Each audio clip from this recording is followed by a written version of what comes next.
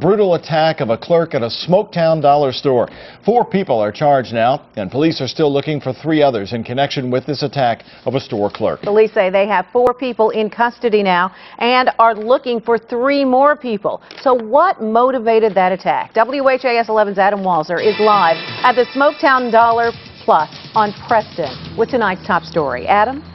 Well, first of all, Melissa, the owner here says that that attack was so horrific that she wished she had never witnessed it. It was absolutely horrifying. Her employee was nearly killed when a mob of family members came inside that store last week looking for vengeance.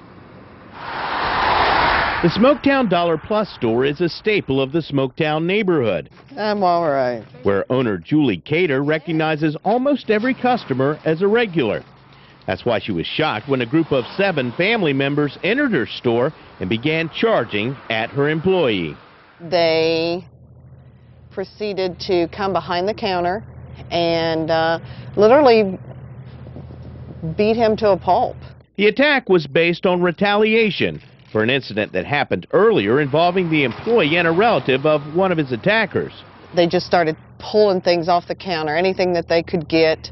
They used as a weapon or an instrument to beat on him with. They broke an umbrella on him. They used a phone. We had a bucket that we used to carry ice with. Cater tried to intervene to protect her employee against a man holding a gun. When I approached him to say, stop, you don't need to do this, he reared up and hit me in the mouth with the pistol in his hand.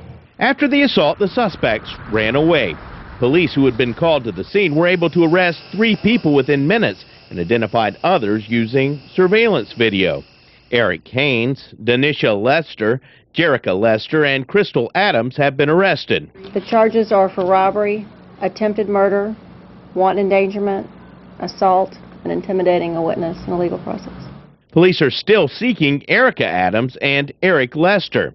Investigators have also released this photo of another suspect who they have not yet been able to identify. Now, if you recognize the man in that surveillance photo, you're asked to contact LMPD at 574-LMPD. Of course, police are also looking for those other 2 wanted suspects. Reporting live from the Smoketown community, Adam Walser, WHAS 11 News.